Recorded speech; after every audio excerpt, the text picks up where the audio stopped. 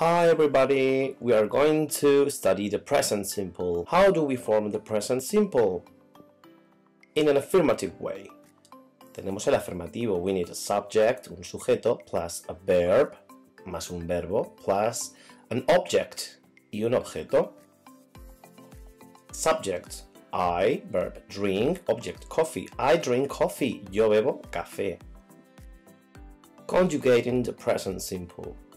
In an affirmative way, en afirmativo, para decir que sí. We make some columns, hacemos algunas columnas. I, you, he, she, it, we, you, they. No tenemos el you de vosotros entre we y they, porque es igual que el otro you, no pasa nada. I play the piano, you play the piano. He, she plays the piano. Remember, we add an S. Añadimos una S en la tercera persona singular, en he, she, it, que también faltaría el it. En he, she, it añadimos una S al final del verbo. He plays the piano, we play the piano, they play the piano. Let's go to the negative way. Vamos al negativo para decir que no. We need, nosotros necesitamos, we need a subject, the auxiliary verb do, plus not, plus the main verb, el verbo, plus the object. Adrian doesn't like the doctor. A Adrián no le gusta el doctor. Who likes doctors? ¿Quién le gustan los doctores? I do not play the piano. You do not play the piano.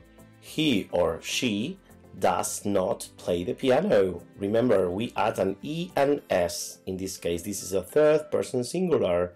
Estamos en la tercera persona del singular, añadimos una S o una ES, según convenga, ya lo sabéis.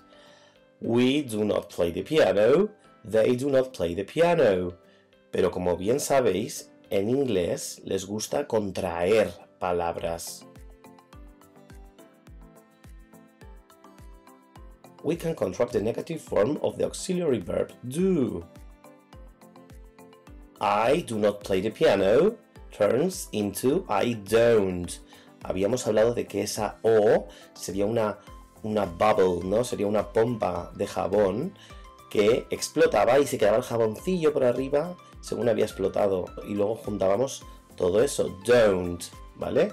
I don't play the piano, you don't play the piano. En el caso de la tercera persona del singular, en he, she, ya no es don't, porque no es do más not, es does más not. Es does plus not. Entonces sería doesn't, ¿ok? He or she doesn't play the piano. We don't play the piano, nosotros, and they do not play the piano turns into they don't play the piano. Let's go to the interrogative way, para preguntar, el interrogativo.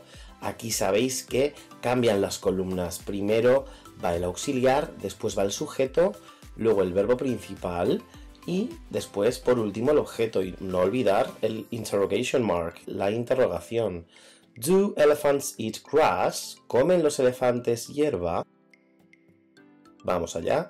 Ahora la primera columna, the first column, goes into the second place. Va al segundo lugar, ¿verdad? Ya no es I play the piano, es do I play the piano? Do you play the piano? Does he play the piano? Does she play the piano? Do we play the piano? Do they play the piano? Y diréis, ¿por qué la tercera persona del singular que antes llevaba la S?